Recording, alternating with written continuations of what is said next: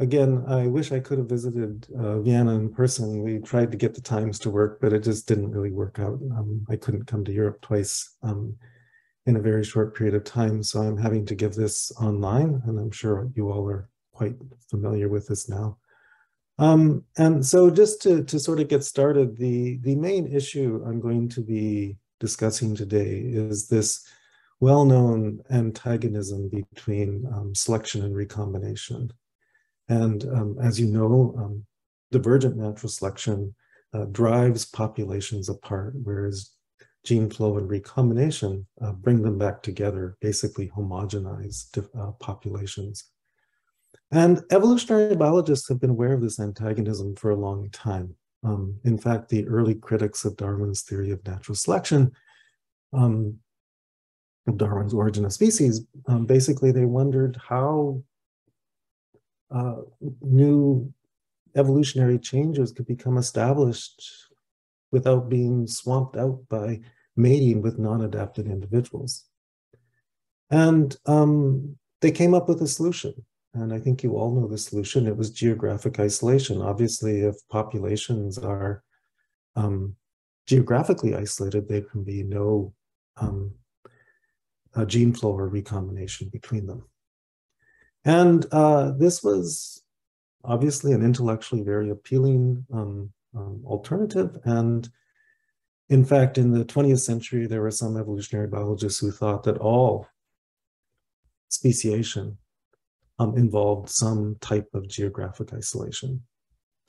However, the problem is that in reality, particularly in the 21st century, more and more examples were discovered where speciation had obviously occurred in the presence of gene flow. And so this sort of gave rise not only to a challenge for the field, and that is and this is stated by Coyne and Orr in 2004, in the absence of geographic barriers, sexual recombination is considered to be the greatest obstacle to speciation.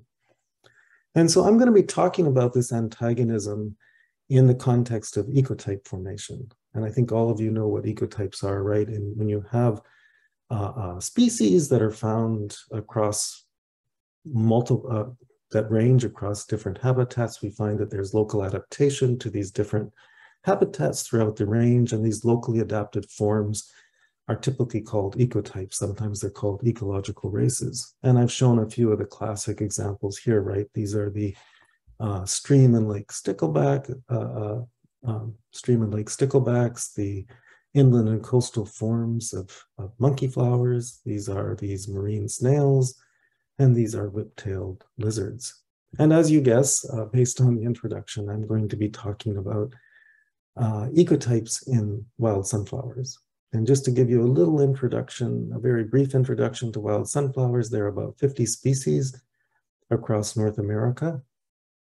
The ecotypes are, the different species are adapted to different environments, and often within species you find ecotypes that can be found in very different environments. And we think that these ecotypes represent the first stages of speciation, and I'll show you that in a bit. We also have extensive genomic and genetic resources for wild sunflowers, in part because they are the wild relatives of the cultivated sunflower. And so all of these wild relatives, or many of them, are actually cross-compatible with the cultivated sunflower and have been used as a source of genetic variation for breeding.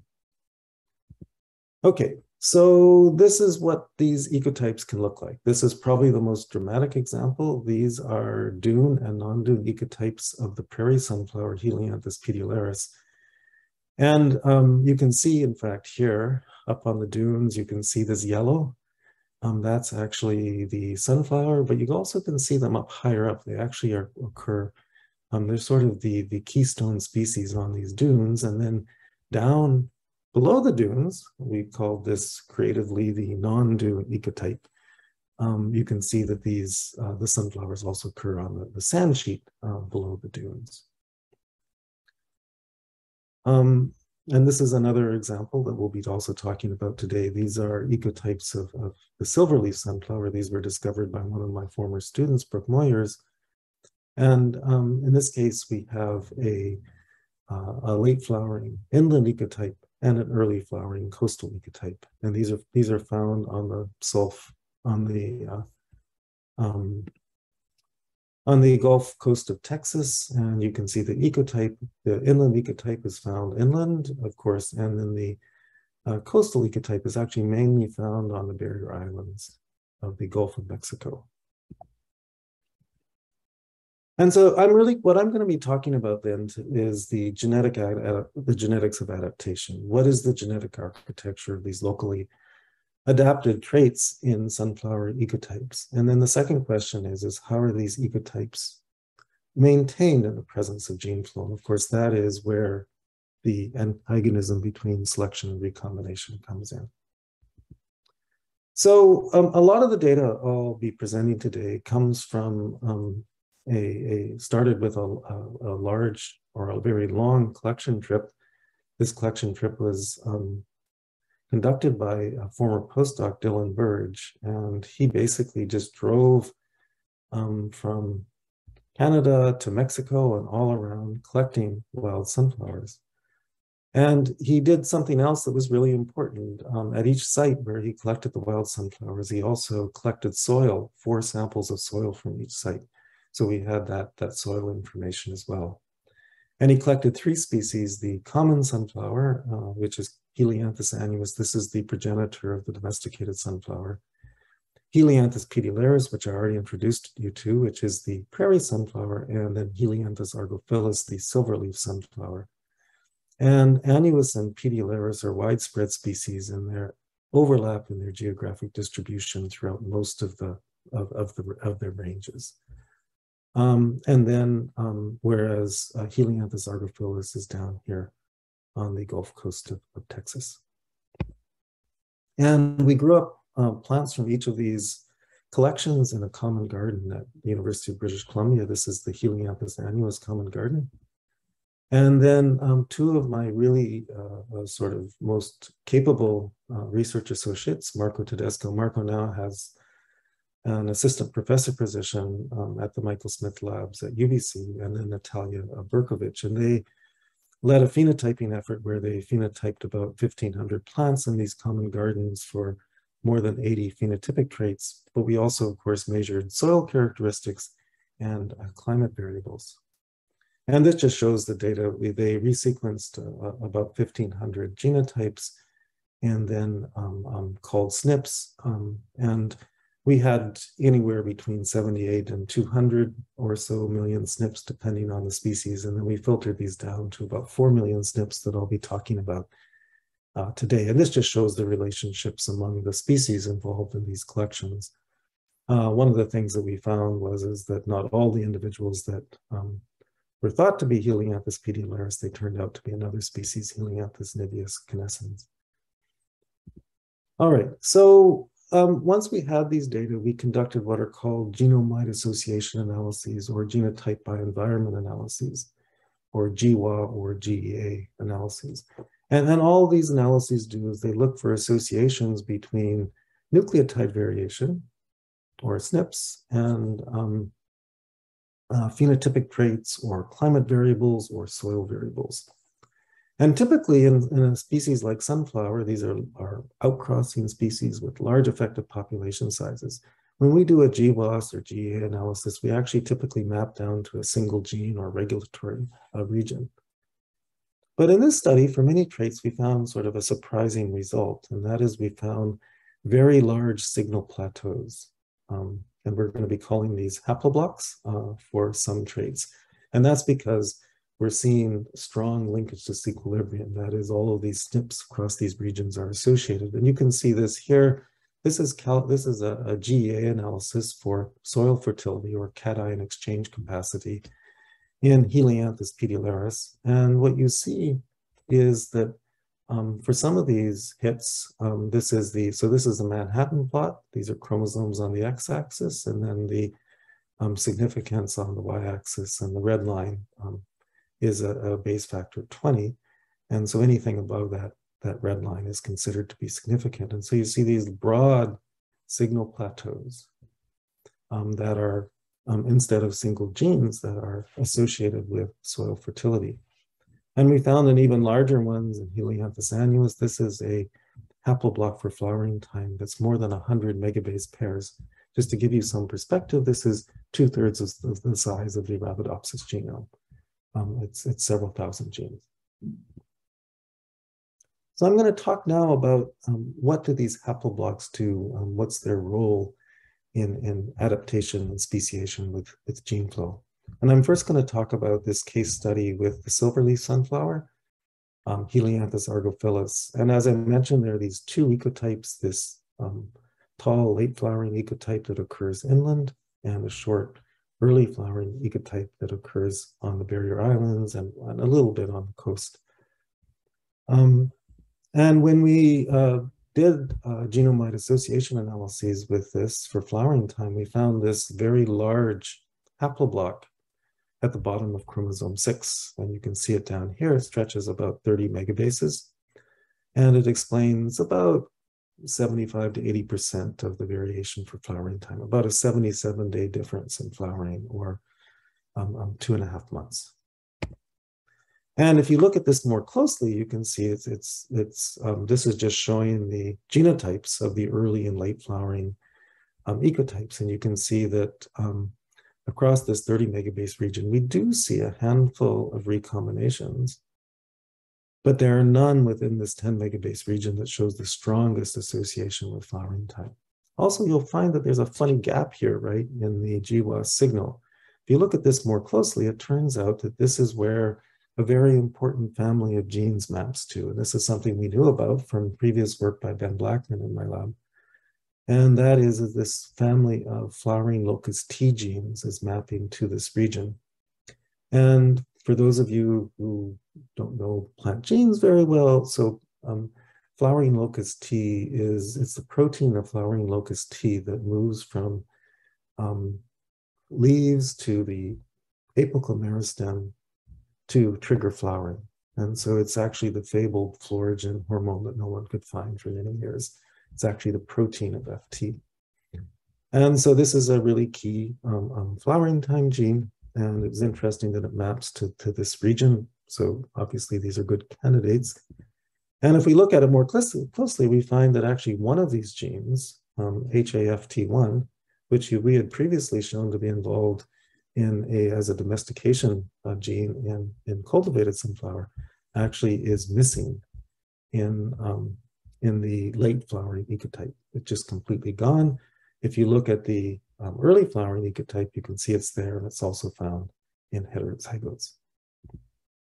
And so Marco looked at this in more detail. He found that indeed we couldn't amplify the FT1 in late flowering individuals. We also couldn't find it in their cDNA.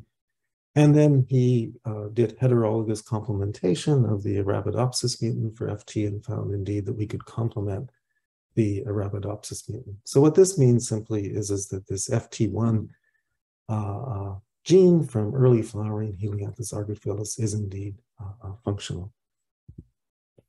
And so more recently, one of my graduate students, Mariana Pascual, has been working in Texas to actually measure the effects of this one haploblock on reproductive isolation.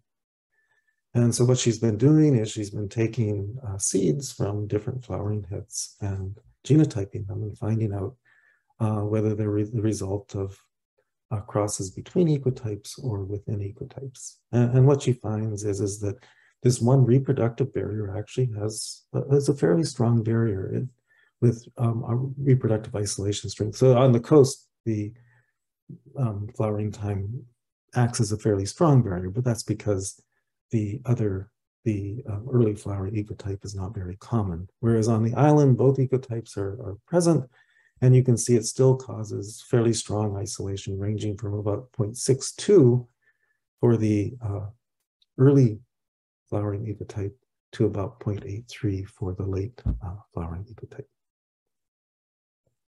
So with silverleaf sunflower, you can see that this is a case where we're in the very earliest stages of speciation, but this haploblock is contributing to reproductive isolation. And I should say that there are other traits that map to this haploblock region that seem to be unrelated to flowering time.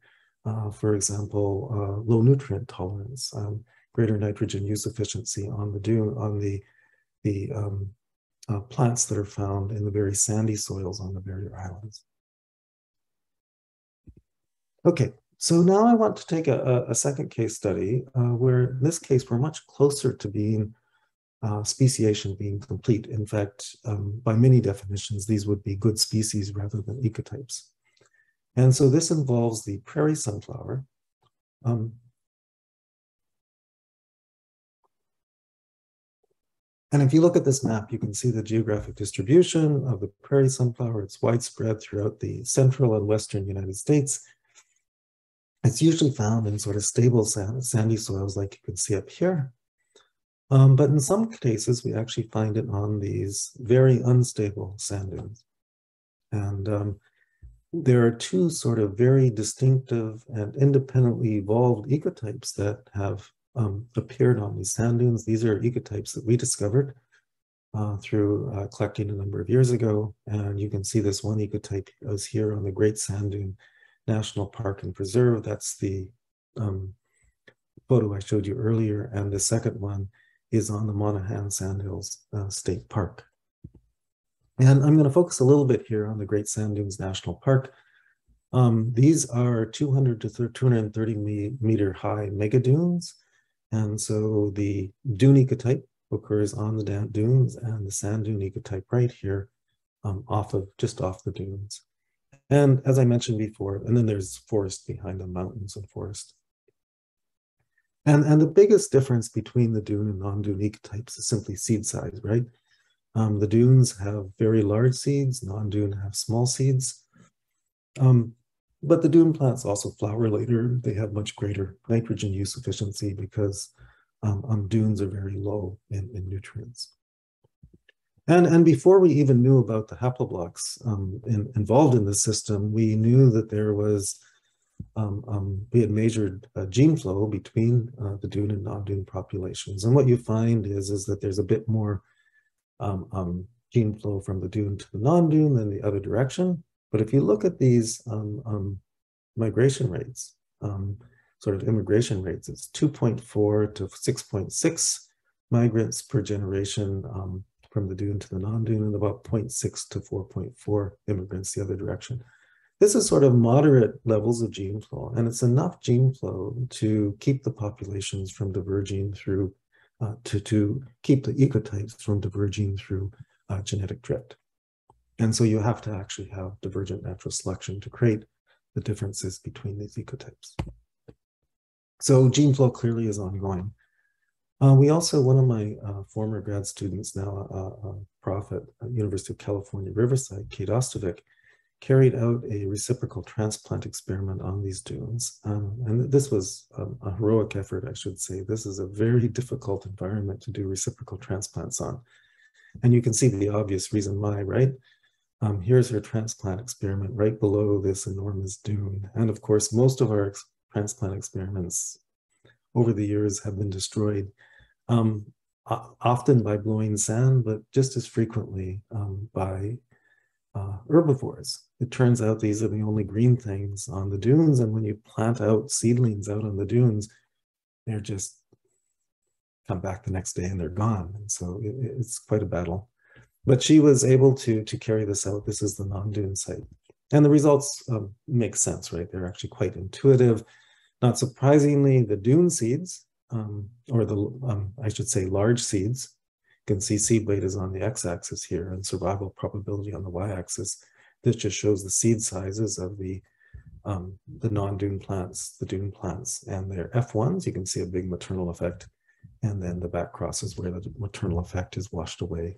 And what you find is that, not surprisingly, large seeds do very well in the dune habitat, whereas there's really makes no difference in the non-dune habitat. However, the non-dune plants produce a lot more seeds on the sand sheet than the dune plants. And this is because they produce more flowers, right? So you can see this here. This is height. You can see that the non-dune plants at the non-dune common garden are taller. They produce more flowers. They produce more seeds. So you have a classic trade-off. And when you sort of use Aster models to combine the various fitness components, you get what you'd expect, right? Strong local adaptation, where the non-dune plants do best in the non-dune habitat, The dune plants do best in the dune habitat, and the hybrids perform poorly in both habitats. And Kate went on and measured all the different reproductive barriers across the life cycle of these ecotypes and found that, surprisingly, total reproductive isolation is quite strong. It's greater than 0.99. So there is some obviously gene flow, which we documented, but it's not very much. And if you look at the reproductive barriers individually, you can see that, by the way, sorry, my son I expected this might happen. You can hear him yelling. He'll be gone soon. This is immigrant inviability. This just means that plants from one habitat do poorly in the habitat of the other.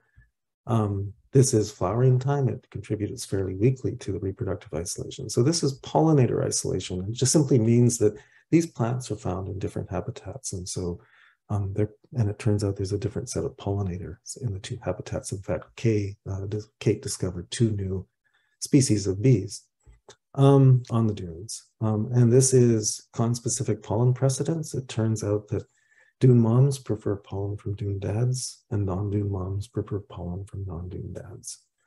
But we found no intrinsic post-zygotic barriers, but we do find, of course, selection against hybrids.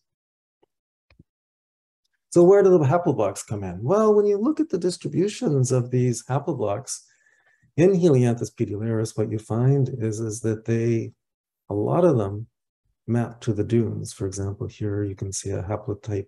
There's a unique haplotype mapping both to the Colorado and to the Texas dunes. Same thing here for this one on chromosome 9.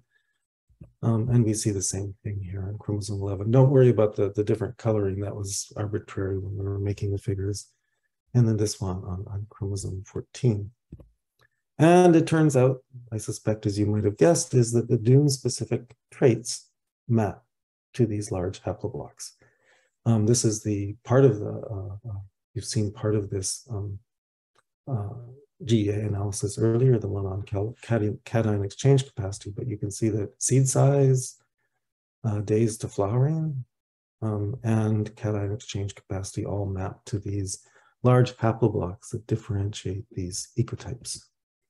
And if you look at FST, which is a common measure of genetic differentiation, you can see that most of the high FST values also map to these haploblocks.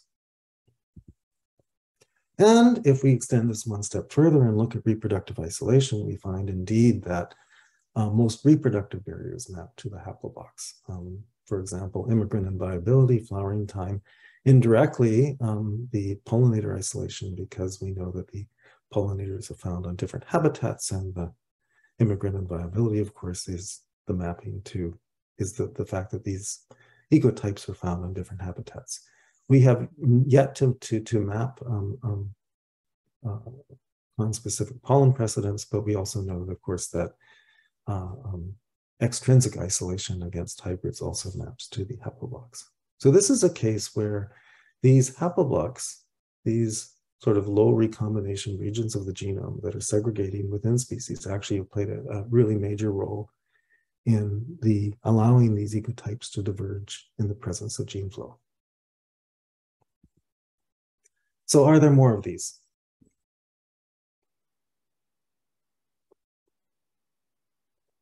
So this is a study that was, one of my former postdocs, Greg Owens, used a program called local PCA or population structure, or LOSTRUCT. And basically what this program does is it looks for regions of the genome that have a different geographic structure than, or a different population structure than other regions of the genome.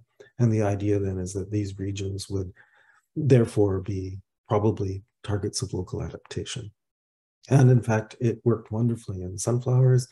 You get these just, really very clear outlier regions. And so this is chromosome 5. And they act like structural variants, such as inversions. For example, here is the principal component analysis for a haploblock, this haploblock on chromosome 5. And what we find is we find these three clusters, and we assume that these represent the 0-0 homozygous, the heterozygous, and then the 1-1 haplotypes for a structural variant. And under this model, we would expect that the 0-1 cluster would have higher heterozygosity, and it does. And we also find that we get very high differentiation between the haplotypes at the in a given haploblock.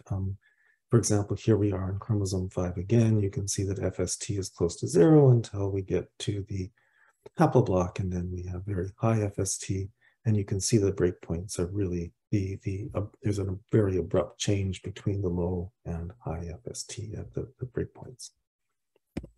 And so are these really inversions? Yes, it turns out most of them are. And I suspect that you have guessed this already. And we figured this out using sort of standard approaches. We compared reference genomes. For example, these are two different cultivar genomes showing you they have the same gene order for most of the chromosome. And then you get these two inversions back to back that create that haploblock. And we also used evidence from genetic mapping and from high-C sequencing. And what we found that many, but not all haploblocks are associated with one or more large inversions.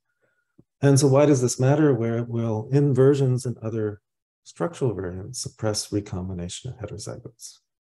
And so that's the key to their importance in local adaptation. And what this means is they're able to keep locally adapted alleles together, therefore resolving the antagonism between divergent natural selection and recombination.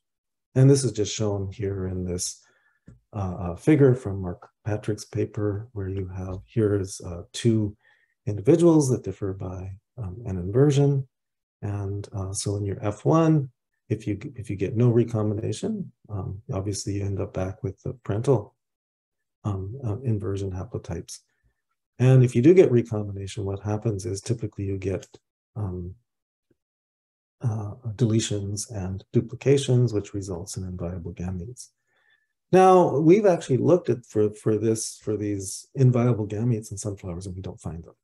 We see this for interspecific comparisons between inversions that differ between species, but we don't see them.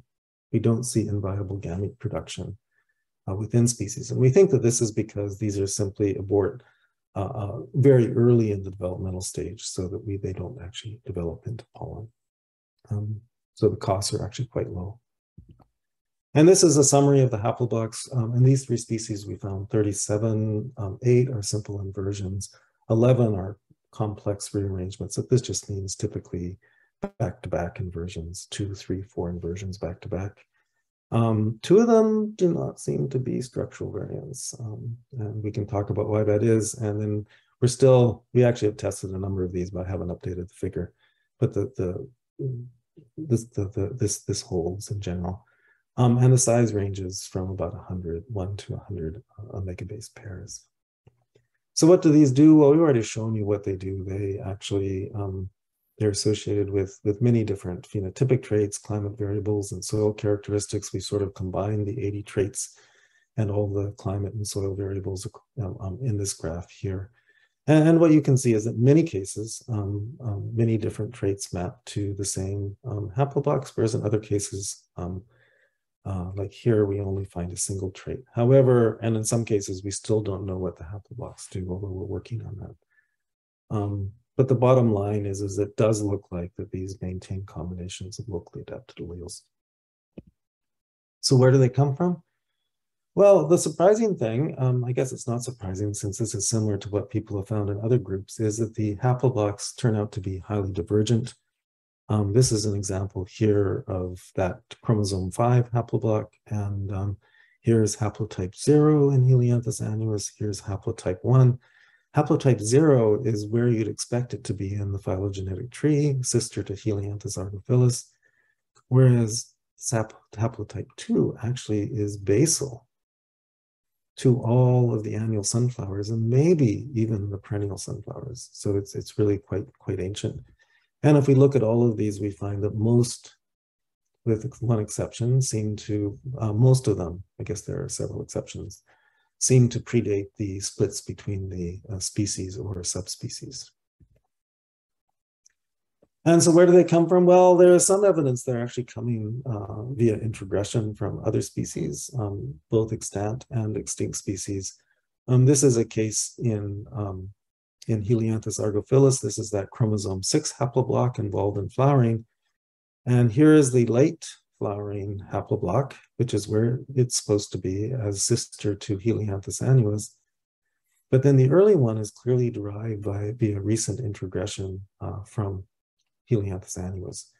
And it's interesting that this is actually the one with the functional FT. And so in this case, a species has regained a function via introgression from a related species. And so the derived situation is functional. We think with the sand dune ecotypes that they have originated from probably from an extinct non-dune, extinct dune-like ancestor. So what we think is going on is that most of these dunes actually are very recent. They don't last very long. For example, the Colorado dunes are no more than 50,000 years old. And obviously, even during the last ice age, there's no way there could have been any sunflowers on the dunes. It would have been too cold. And so what we think is that these haploblocks are retained in the standing variation, and these various dune ecotypes or species form again and again and again, and then disappear. One of the surprising things is, so if, we have these, we're making the case that these inversions or other haploblocks are important because they can hold locally adapted alleles together. So then the question is, well, why don't we have more of them? Why do we need recombination? And of course, the problem with a lack of recombination is twofold, right? One is that it's more difficult to purge deleterious mutations. The other is that it reduces the rate of adaptation by it makes it more challenging to bring adaptive alleles together. However, when we looked at this in sunflower, at least when we looked at the deleterious mutations, surprisingly, we didn't find any excess of deleterious mutations relative to the genomic background.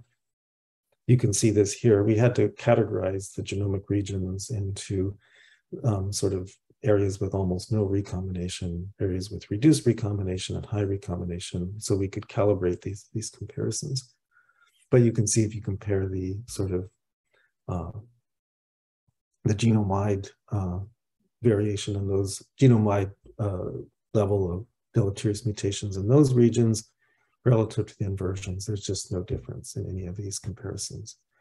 Here there is a difference, but it's the genome-wide estimate has more deleterious mutations than the inversion.